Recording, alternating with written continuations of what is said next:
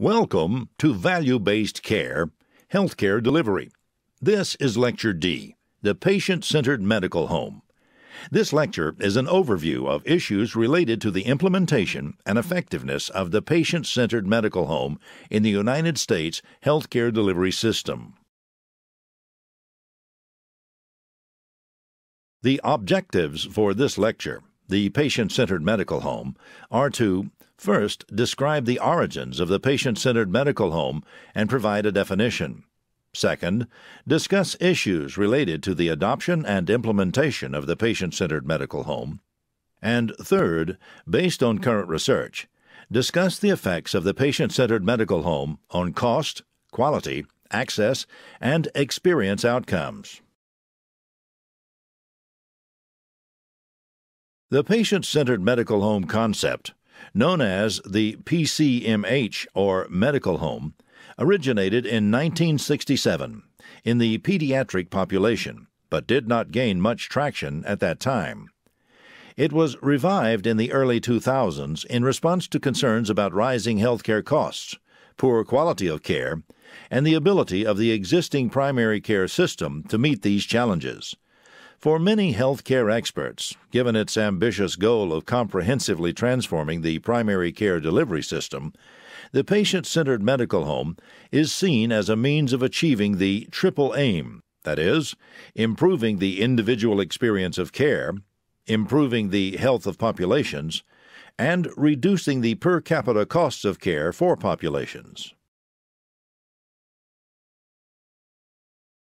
Most current versions of the patient-centered medical home are extensions of the chronic care model, developed by Ed Wagner of the Group Health Cooperative of Puget Sound, which emphasizes patient self-management of their chronic disease and team-based care that draws upon a diverse group of healthcare professionals.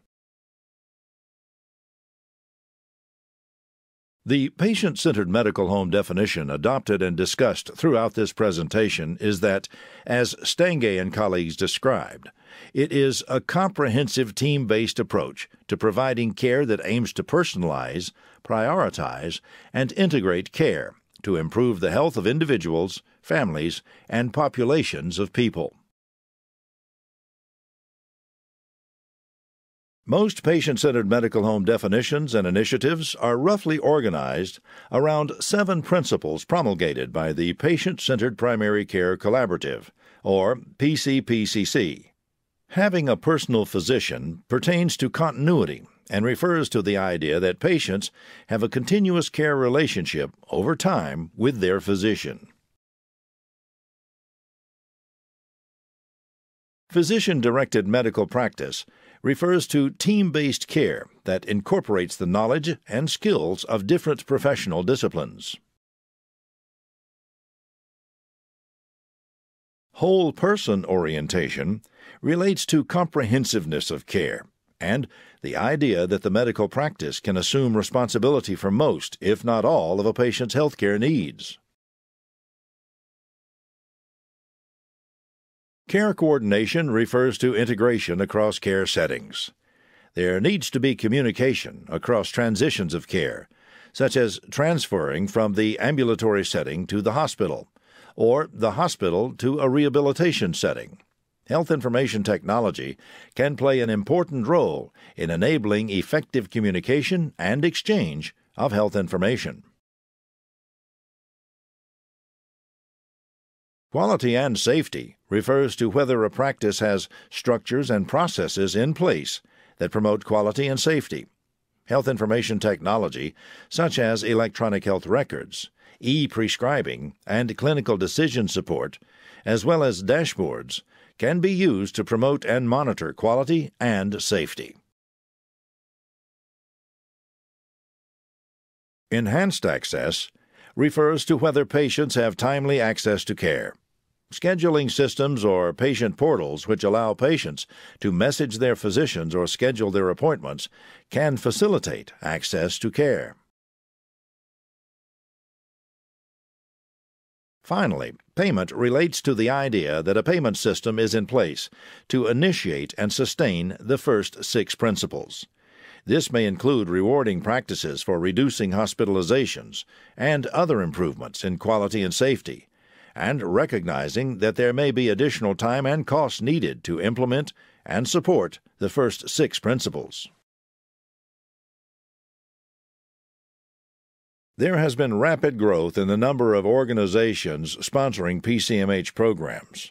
Because of this rapid growth, accurate figures are somewhat difficult to come by. But as of the end of 2012, 41 state Medicaid programs were pursuing some kind of PCMH initiative.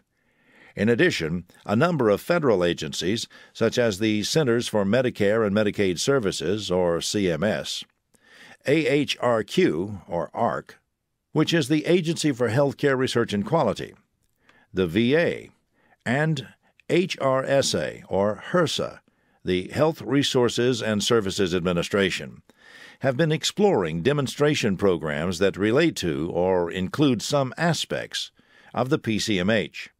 For example, the State Innovation Models Initiative, known as SIM, which is sponsored by CMS, provides financial and technical support to states to develop and test payment and delivery system models that can improve health system performance, many of which include implementing the patient-centered medical home. The number of private sector organizations sponsoring PCMH programs is even greater still, with the number of programs numbering in the hundreds and still growing.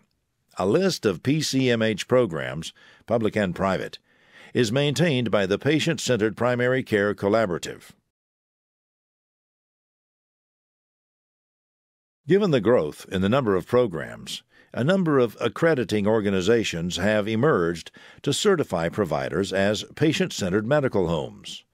Some of the major accrediting bodies include the National Committee for Quality Assurance, the Joint Commission, and the Accreditation Association for Ambulatory Health Care. According to the criteria outlined in the Medicare Access and CHIP Reauthorization Act, known as MACRA, some patient-centered medical homes may qualify as alternative payment models, also known as APMs. The purpose of these alternative payment models is to use new financial models to reward providers for focusing on quality and value. To qualify as an APM, the APM must meet 3 requirements. First, they must require participants to use certified electronic health records. Second, they must base payment on quality measures. And third, they must require participants to accept financial risk for financial losses. Providers may also qualify as an APM if they function as a medical home authorized by the Center for Medicare and Medicaid Innovation, known as CMMI. It remains to be determined, however, how CMS will treat providers certified as PCMHs from other programs such as state Medicaid agencies and private payers. Given the growth in the number of PCMH programs and the emergence of multiple accrediting agencies, considerable variation exists with respect to what constitutes a patient-centered medical home. A review by the Urban Institute found that most programs emphasized 5 domains or capabilities: care coordination, health information technology, quality measurement, patient engagement and self-management, and presence of policies. In general, evaluations of the patient-centered medical home have found that providers have struggled to implement many activities associated with the patient-centered medical home. One study in 2013, for example, estimated that physician practices had implemented approximately 37% of the total capabilities measured by the National Committee on Quality Assurance. Other research has found, however, that practices vary in their implementation success. Larger organizations, in general, have been more successful at implementing different activities associated with the patient-centered medical home. This is because larger organizations typically have more resources to devote to implementing the patient-centered medical home, and they are able to commit these resources over sustained periods of time. Regardless of size, organizations have struggled with more implementing activities related to health information technology, such as an electronic health record or EHR, disease registry, or patient portal, compared to direct patient care activities, such as engaging in shared decision-making or coordinating care with other organizations. Many of the issues with technology arise not just in the implementation of a particular technology, but in engaging with other stakeholders who may not be as comfortable with the technology. For instance, a patient portal can facilitate communication, but many patients need encouragement and training to use it. Similarly, while the number of organizations who have implemented an EHR has increased in recent years, there are still many settings where adoption of EHRs is low. These include long-term care settings and some specialties, which make electronic exchange of information difficult. Evaluations have identified a number of common challenges that providers face when trying to implement the patient-centered medical home, and why levels of implementation are so modest. The first challenge relates to the fact that implementing the patient-centered medical home represents a fundamental transformation of what the practice is and does, one that replaces old patterns and processes with new ones. Such transformation may include new scheduling and access arrangements, new coordination with other parts of the healthcare system, group visits, novel ways of bringing evidence to the point of care, quality improvement activities, and utilizing more point-of-care services. Other challenges include developing team-based care practices, changes in practice management, new strategies for patient engagement, and multiple new uses of information technology. To make things more complicated, these changes are typically highly interdependent, where changes made in one process or part of the organization have ripple effects on other parts of the organization. The second challenge pertains to information technology. Most patient-centered medical home programs require or strongly encourage the use of an electronic health record to facilitate coordination and continuity of care across time and setting. However, having an electronic health record may not be sufficient to allow providers to engage in the types of transformational activities required. For example, not all electronic medical records contain functionalities such as electronic prescribing or patient portals, although the meaningful use requirements are bringing more uniformity in these functions. Another issue with the technology is that PCMH requires coordination among different healthcare providers. Since these providers are likely to use systems from different vendors, interoperability or the ability for systems to communicate with one another can be problematic if the same standards are not used across systems, which is often the case. Now that more practices are using electronic health records, there is growing recognition of the need to harmonize the various standards and efforts, and the Office of the National Coordinator has developed an interoperability roadmap to guide the needed activities.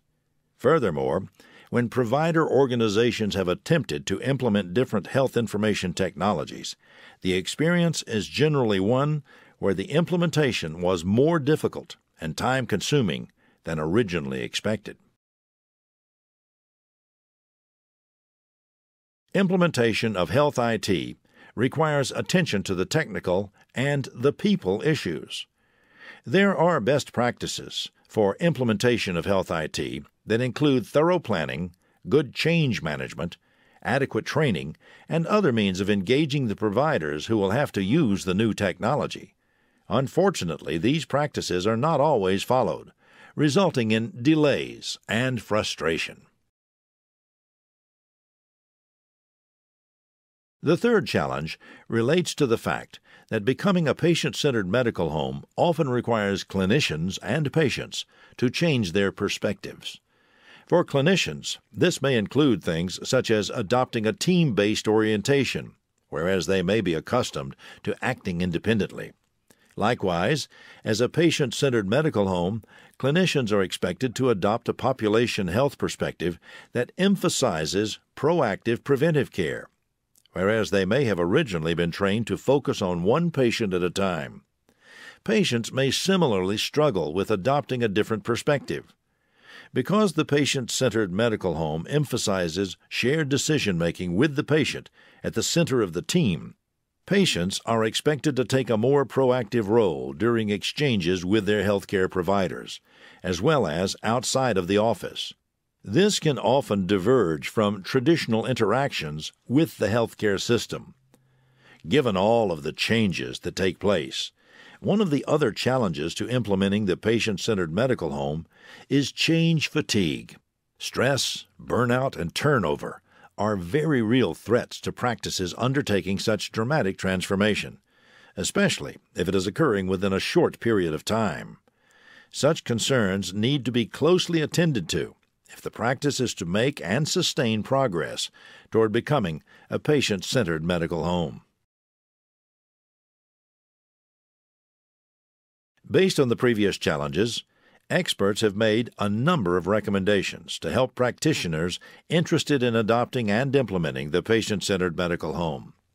First, experts recommend that practitioners interested in becoming a patient-centered medical home begin the process with their eyes wide open, understanding that the transformation will be a lengthy process and will require significant time, effort, and financial resources, and above all, persistence. The adoption and implementation of health information technology in particular is a challenging element of PCMH transformation because it requires a significant investment of financial resources and entails working closely with external vendors. Consequently, practices may feel they have less control over this part of the process and its consequences. More generally, the transformation process will also entail wide-scale changes throughout the practice, so everyone needs to be ready and willing to engage in the change process. Disruptions to care processes and routines may even lead to a decline in results in the short term.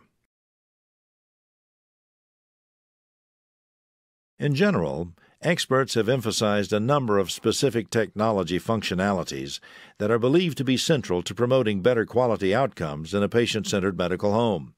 These include clinical decision support to improve diagnostic and treatment decision-making, registries to more effectively manage populations of patients, especially those with chronic conditions, personal health records to help patients engage more fully in their care, and telehealth technologies to support self-management of care and improve access to care, especially in rural areas. However, experts have also advised practices that, given the time and financial investment for implementing health information technology, they should develop a plan that fits their unique circumstances. One-size-fits-all recommendations should be viewed skeptically, and practitioners should expect their plans and experiences to address their specific needs and resource capabilities. Furthermore, given the rapid pace of change in health information technology, practitioners should revisit this plan regularly and expect modifications to be necessary. Given the extent of change required and the length of time required to implement the patient-centered medical home, leaders of organizations implementing the patient-centered medical home should pay attention to the burdens it is placing on staff and colleagues. Drastic changes that require extended periods of time to implement, especially without a clear understanding of the means-end relationship, can result in staff and colleagues reverting back to old patterns, routines, and technologies. It is important to make sure that staff understand the goals and that they understand the commitment that's needed. Finally, members of organizations implementing the patient-centered medical home should embrace learning as the norm. Because of the length of time required to implement the patient-centered medical home and the interdependencies among the different changes that must occur, it is likely that new problems will emerge, not all of which can be predicted or easily solved. Developing an appreciation for how previous solutions and experiences can be applied to new problems is essential for moving forward on the patient-centered medical home journey and sustaining the gains that have been made. Despite the challenges associated with implementing the patient-centered medical home, or perhaps because of them, there is great interest in knowing whether it can produce better quality, lower cost, and improve access to care and the overall patient experience. Consequently, empirical research related to health and fiscal outcomes is one of the fastest-growing areas of health services research. To date, the empirical evidence regarding the effects of the patient-centered medical home are mixed, depending on the type of outcome one is considering. The most consistent evidence relates to quality, where research has shown the patient-centered medical home is generally associated with better quality. For example, several recent reviews of the patient-centered medical home literature have concluded that the patient-centered medical home is associated with more consistent delivery of preventive care services and fewer emergency department visits. In contrast, relatively little research has examined whether the patient-centered medical home is associated with lower costs or better access. What little research does exist has found mixed results, with some studies showing the patient-centered medical home is associated with lower cost and other studies showing no effect on costs. The same is true for access. The research related to patient and staff experience is also mixed. Research and reviews have generally shown that patient-centered medical home implementation is not associated with better patient experience. However, it can reduce feelings of burnout among healthcare professionals working in these environments. This concludes Lecture D of Healthcare Delivery. To summarize, there has been a proliferation of patient-centered medical home programs since their revival approximately 15 years ago. This proliferation has resulted in a variety of different programs, each typically with their own unique expectations and challenges. Regardless of the program, most organizations have faced a wide range of challenges when attempting to implement the patient-centered medical home. While there have been many lessons learned from these experiences, most experts agree that there is some degree of customization required to effectively implement and sustain the patient-centered medical home. Finally, research to date has shown the patient-centered medical home has had some success at improving outcomes, but its success is not universal and is limited to certain types of outcomes. In particular, the patient-centered medical home seems to improve quality of care, while the jury is still out on its effect on cost, access, and patient experience.